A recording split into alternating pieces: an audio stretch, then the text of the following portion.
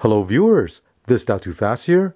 In today's video I will be reviewing this XTOOL IP819 OBD scan tool. Now this is a very powerful scan tool you can use to help diagnose problems in your vehicle.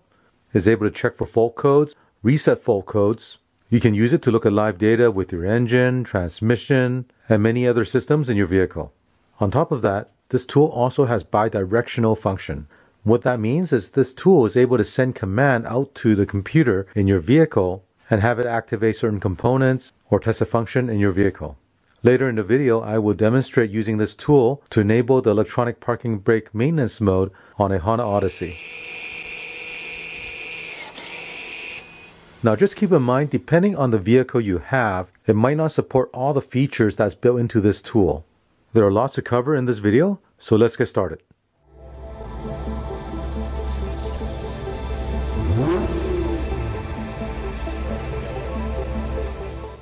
Right here is a box for this XTOOL IP819 OBD scan tool.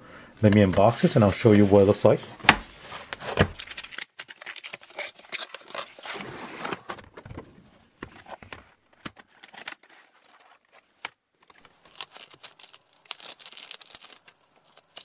Right here is a user manual.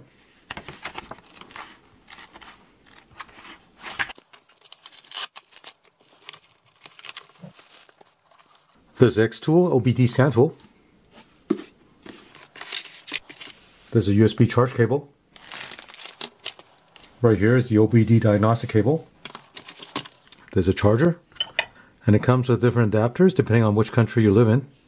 So for North America, I'll be using this one right here.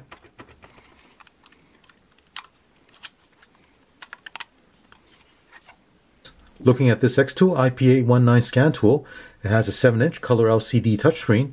The resolution on it is 1024 by 600. This device runs Android 5.1.1 with 2 GB of RAM and 32 GB of ROM.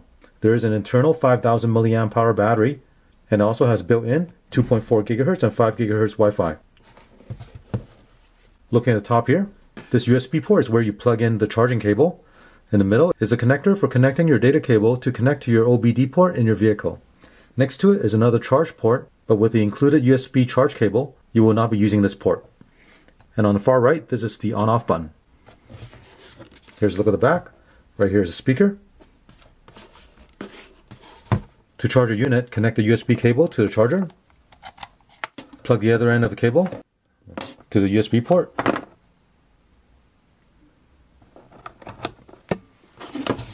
Once you plug the power adapter into the outlet, it will begin charging this unit.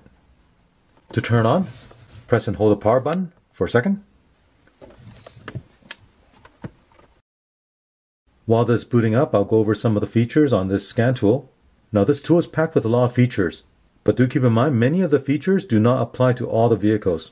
This scan tool has features like key programming, ECU coding, bi-directional controls, or what they call active tests, record live data, and look at freeze frame data. This tool also comes with a free 3-year software update.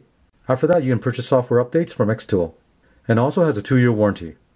Now this is the first time I'm powering this on, so I'll ask you for language, English, and start and activate. Next, I'll ask you to connect to your Wi-Fi.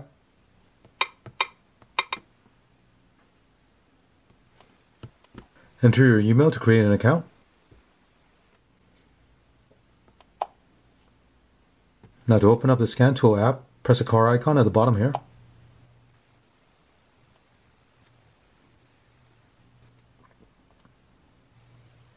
Now it brings up the XTOOL app. Now with this tool connected to my Wi-Fi, it immediately tells you there's an update available, and right now there are 173 updates. So I'll go ahead and do an update all. Give it a few minutes for this update to complete. Now one thing I noticed about the download is if the tablet goes to sleep, the download stops. So make sure you have the screen on so you can finish all the downloads. Once the update is all completed, it'll tell you all software are up to date. Let's go back. Looking at this XTOOL home screen, the layout is very easy to use. For most diagnostic, like reading trouble codes and resetting trouble codes, you'll be doing the auto scan or the diagnosis. With the auto scan, it will scan the VIN number automatically and find the vehicle. If you want to manually enter the vehicle, you can select diagnosis. Here you can choose the manufacturer of the vehicle. Right now it's showing European cars. If you select America, these are all the American-made cars. You also have Asia. Now to the left, you have special function. With this scan tool, there are a lot of additional features built into it. So as you can see, you can do key programming, oil reset, electronic parking brake, headlight, battery reset, throttle position reset, and they even have airbag reset. Now if you select report, this will allow you to see diagnosis report and data playback. On the right side, we've already done the updates. Let's go into settings. Under settings, you can change the language, change the unit of measure. You can also enter workshop information, and the firmware information is shown here. If you select more, there's also XTOOL. That'll take you to the XTOOL website. So now I'll take this to the vehicle, and I'll show you some of the features available on this tool. To demonstrate some of the features on the scan tool, I'll be connecting it to my 2019 Honda Odyssey that you see right here. Now I've connected the data link cable to the scan tool right here, and the length of this cable is 4.5 feet long. On the driver's side, underneath the dash, that white connector there is the OBD port. I'll connect the cable to this port. With the scan tool connected, I'll start the car. Looking at the XTOOL homepage, I'll first do the auto scan.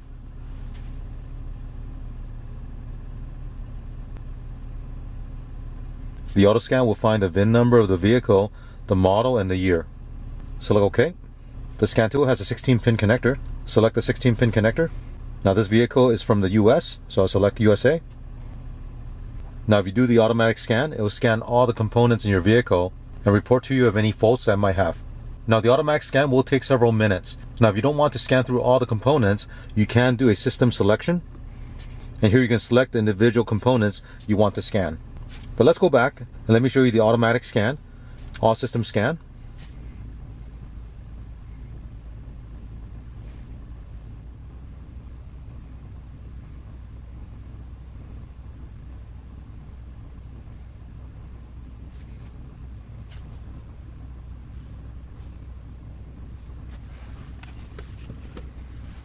To look at the summary of the failures, select DTC report.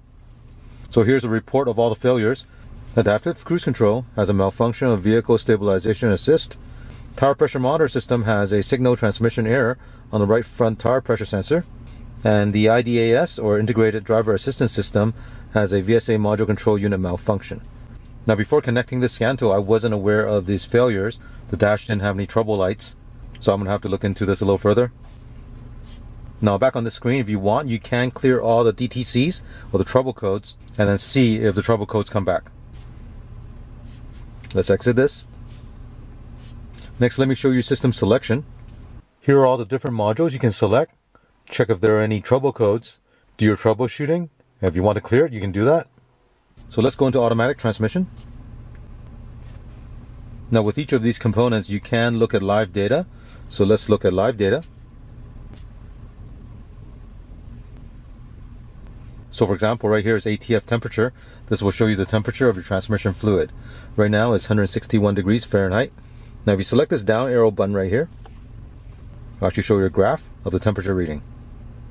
You can pause this reading if you want. You can also select multiple of these PIDs. For example, I can select the ATF temperature and also the battery voltage. So with these two PIDs selected, if I hit continue and then select custom, now and select graph, this will show you the graph of both of the PIDs. You can also choose to record this live data and export this data. Let's go back. Let's go into engine, live data. So right here is the engine speed or RPM of the vehicle. If I step on the gas, you'll see the RPM change.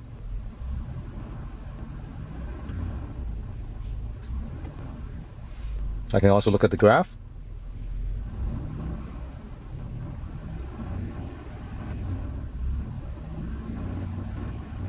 I can pause it.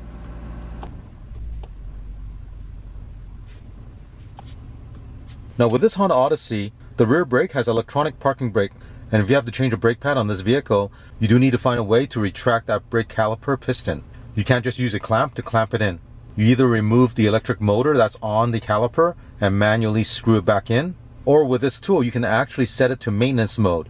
Let me show you that right now. To do that, go into anti-lock brake system right here. Now select special functions, maintenance mode of brake pad.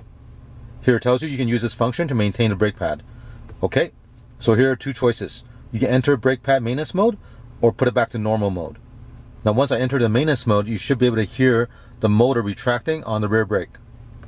Now before pressing yes, make sure the parking brake is released. Stop the vehicle. The battery voltage needs to be over 10 volt. Once those are confirmed, then select yes.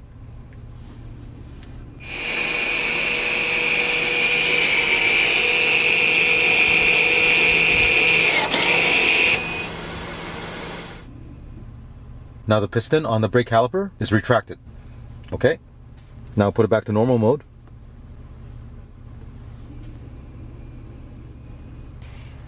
After you put it back to normal mode, the brake system light on the dash will turn off. Okay, so this feature I just showed you is an example of the bi-directional function this scan tool can perform. The tool was able to send a command to the electronic parking brake system to get it to retract the brake caliper. So there's a two-way communication between the tool and the vehicle, hence the name bi-directional. Now the bi-directional function can be very useful when it comes to troubleshooting because you can have the tool send out commands to test whether a component in the vehicle is working properly. Just keep in mind your vehicle also needs to support this bi-directional communication for some of these features to work. Let's go back. Now let's go into the special function. Here's a list of all the special functions available on this tool. Depending on the vehicle you have, it might not support any of these functions. You have other functions like key programming, SAS or steering angle sensor. So for example, some Toyotas, after you replace the steering rack, you have to reset the sensor on that steering rack. BMS is battery management system. On some vehicles, if you change your car battery, you actually have to reset the low battery voltage fault. If you don't, you'll get a light on the dash telling you that you still have a fault. The throttle is to reset the throttle position sensor. So if you do maintenance or clean the throttle body, you might need to reset the idle speed. So it does have many special functions, and again, it depends on the vehicle you have. Some of these functions will work on your vehicle and some of them don't. As you can see, this XTOOL IP819 scan tool has a lot of great features. It's able to scan all the modules in your vehicle and show you any fault codes it has to help you with your troubleshooting. It's also able to show you live data so you can do some real-time troubleshooting. It also has the ability to do bi-directional communication with your vehicle and test to see if certain components are working. Now at the time of this review, this tool retails for $599. There is a $100 off coupon you can check below the price. I also have an additional 8% off coupon code you can apply. If you're interested, check out the link in the video description. I hope you enjoy watching this video, and remember to like the video and subscribe. Thank you. Thank you for watching this video. To support this channel, remember to click on thumbs up, subscribe to my channel, and turn on the notification bell so you get notified of new videos.